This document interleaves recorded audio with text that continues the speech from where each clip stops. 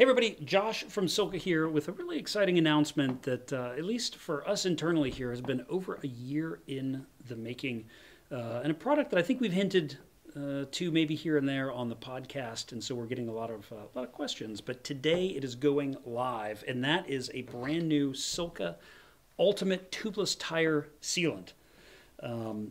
This one was interesting. I think we started out with the same sort of science-based approach that we took with the lubricants. And I want to just quickly jump back into that. I think when we got into lubricants, people were like, Josh, you're a pump company. You're crazy. Lubricants, I'm like, well, there's all this science that we know about that can be applied in this category. And I look at us today, and we're dominating really 2 out of the 3 lubricant categories at Zero Friction Cycling's data. We won a Tech Innovation of the Year award last year for our lubricant technology. The category we're not winning, we're second place in. So I say all that to just get you thinking, I'm not totally full of crap here. We've got some amazing scientists and chemists on staff. We've got the equipment. We've got some really clever thinkers in the building. And yeah, we decided to apply that to sealant. And I'll be honest, I initially was thinking, the world needs a higher pressure sealant. But of course, as tires have gotten bigger, pressures have come down. I started to change my thinking until I went, well, wait a minute, if it seals at 80 or 90 PSI, it's going to seal twice as good at 30 or 40 PSI. And so what we have come up with is really pretty groundbreaking, if you ask me. It's a natural latex sealant that uses a technology we call FiberFoam. And FiberFoam is the combination of 2 technologies that really change the way the sealant works. So let's think of our mental model of sealant, right? You've got your tire here, it's spinning. I think people tend to think there's like a big puddle of sealant at the bottom here. And if you puncture, it's going to, every time it comes around, you're essentially rolling through the sealant and it's going to seal up. And we're going to put glitter or cornmeal or corn cob or walnut shell or something in there. And as the sealant is escaping, that's going to rush to the hole and plug it.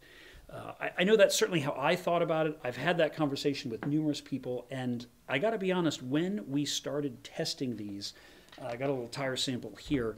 This is from that major sealant brand that likes the color orange, and it's a really good product, but it's full of glitter, and when I take a tire and I puncture it every 10 degrees, so 36 holes in one tire, and it seals all of them. But sometimes it seals on the first rotation, sometimes the 3rd or the 4th rotation. There's a pretty big spread. And when we open it up and we look at the tire, what I see is only one of the 36 had a piece of glitter in the seal. Now, there's also some glass bead in there. Most of the seals had a glass bead or 2 in there. But I think we need to change our mental model of how this works. And in a way, I think we're just going to throw that out the window and really think about the wheel as a centrifuge, right? If you've ever been on that ride at the carnival that spins, and you get pinned up against the wall like this, and everybody lift your arms, and it's really hard to lift your arms. Well, the wheel is spinning with reasonably high rotational velocity.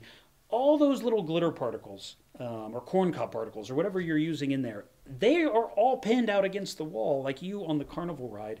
And so I think if you have a puncture far away from where a piece of glitter is, it is not going to migrate over there. And I found in our 36 punctures, we probably had 5 or 6 where you had a piece of glitter 2-3 millimeters from the hole that never was able to migrate in and cover the hole. So I think this whole mental model of these particles flowing in and damming up the hole was a little bit broken.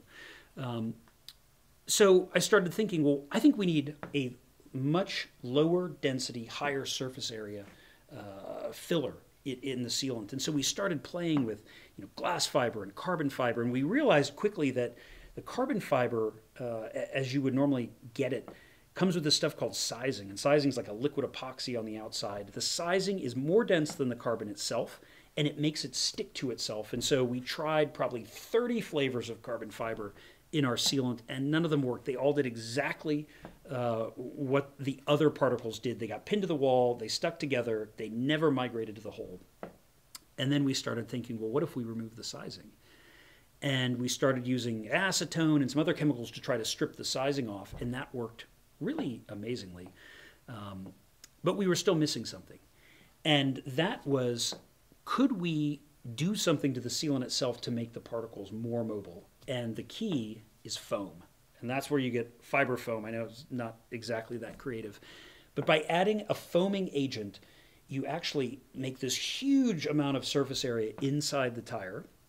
And you think two things are happening here when you have a puncture. One, all that surface area is holding all of the fibers in amongst all the little bubbles, right, on all those surfaces. As you puncture your tire, all those bubbles begin to collapse. And as they're collapsing into the hole, they are bringing their little carbon fiber hairs with them. And what you end up with, and Michelle will put right here, are these little volcano-looking things when you puncture from the outside of the tire that show 36 punctures around, 36 little carbon volcanoes at every single puncture, showing that we could actually make the carbon fiber migrate to the hole every single time as long as we kept it in the foam. So this felt pretty groundbreaking. And then we realized we had some challenges. The big one being that we could seal up to 8mm holes with this, but your valve core, the inside of your valve core, is only a 3mm hole. And the syringe that you might want to use to pump the sealant into the tire is about a 3mm hole. And just trying to draw the sealant up into the syringe, you seal it every single time. We call this fiber dam, right? It's like the beaver dam on the stream. The fibers will dam any orifice that you try to pump them in or out of. It just works that well. So we went back to the drawing board and we started playing around with, well, if you're going to have to pour it in, how do we make it last the longest period of time? And we came up with this concept of the replenisher. And so you think of what is a sealant, right? It's liquid latex, you've got a solvent, maybe an antifreeze, some particulates. They're all kind of in the same family. It's been really hard to make a truly better solvent or better sealant because you're typically having to choose. I want better sealing means more latex, but that means shorter life, right? I want longer life, that means less latex and more antifreeze or solvent. That means less sealing power. Here we're able to use a long life solution because we have this amazing power of carbon fiber in our FiberFoam, but it's not going to last forever. And so to replenish this, every 3 to 4 months in a moderate climate, could be out as far as 6 months if you're in a cooler, rainier climate, you can add sealant replenisher right through your valve, I'm finding my valve, with the little tube that it comes with, and this will keep the sealant alive for over a year. We're thinking somewhere in the 18 months plus is possible in certain climates, and even in really dry, hot climates, you're still able to keep the system going for about a year. So we've made this cool little graph here, thank you, Michelle, that show you put it in, you've got race day sealing power on day one, and then if every 3 to 4 months you are adding 1 to 3 ounces of the replenisher, you can maintain that race day sealing for an entire year. Whereas if you look at the race day products that are on the market now, I mean, a lot of these last less than a month. Some of them last as short as a week. And yet our product that can sit in there for a year has roughly equivalent sealing power because of the power of carbon foam. Now, how do we get the carbon? How did we come to, we're not going to strip the sizing off of carbon with acetone. And this is where our friends at Carbon Fiber Recycling, CFR, come in. They are this amazing project out of Oak Ridge, Tennessee, really working on the next generation of recycled carbon fiber. Dirty industry secret, all this stuff, the wheels, the frames, race cars, airplanes, it all ends up in the landfill because there's nothing to do with it. And so some really smart people have been working on what is the next stage of life for carbon, and they've come up with a process called pyrolyzation. Pyrolyzation is pretty amazing. It's superheating in a vacuum. And what we do, and we will link below to the video, but they're literally putting bicycle frames and wheels and race car parts through a shredder, chipping it up into small pieces, and then running it through a vacuum pyrolyzer. And what comes out of that are pure, raw, unsized carbon fibers, which end up in our sealant. A methane gas comes from the breakdown of the epoxy. That gas is actually used to power the furnace that pyrolyzes the carbon. So once the process starts, it is an off-the-grid, energy neutral, essentially, process. And then a petroleum product comes out that's one step away from being jet fuel. And so they're actually turning that petroleum product into jet fuel on site. CFR, link to the website below, fascinating company and process. But we were thrilled to meet them because we could actually take these old frames, old wheels, aircraft parts. You know, all of the prototyping for this was actually done using the bodywork from a Corvette C5R Le Mans race car. That they shipped us probably 500 pounds of carbon that had come from recycling this car. The current production batch, we'll show it in the video. I think there's half a dozen Kestrel brand bike frames, a couple of NASCAR race car front fascias, and some other things that have made it into this product. The thing that's cool about the carbon in this state, you know, when it's unsized, it's just carbon in the fiber form. That is one step away from being activated charcoal, which is actually used as a water filter, like the Brita or any water filter that's got a cartridge. So, you know, from a trail safety, road safety, environmental safety, you've got a bio-neutral thing in carbon fiber. You know, if some were to come out in a puncture, you are leaving less carbon on the trail side than you are leaving from your tire wear. Of course, tires contain carbon black, one step away also from carbon fiber.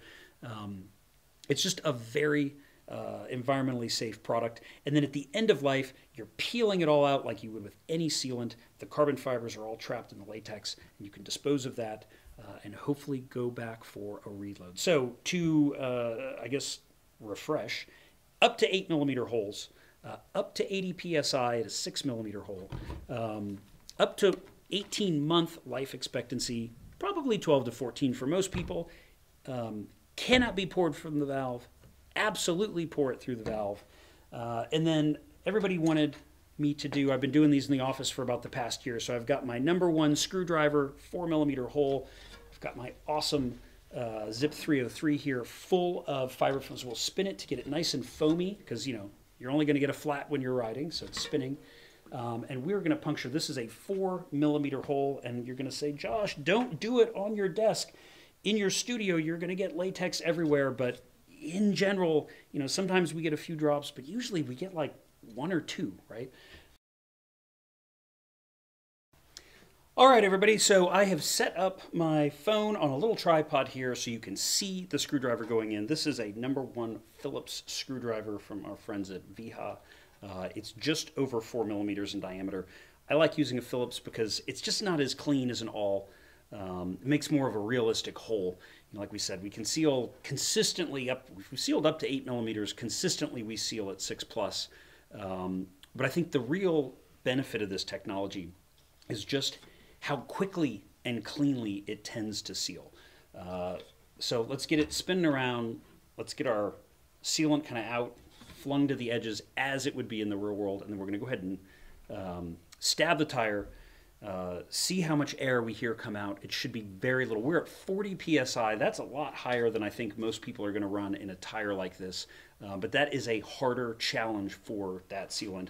So let's, we'll pick a place right here. I've got my phone running. I am going to go ahead and just stab it in. Okay, so there you go. You hear it went right in. We had no air loss that I could hear. Pressure still feels quite good.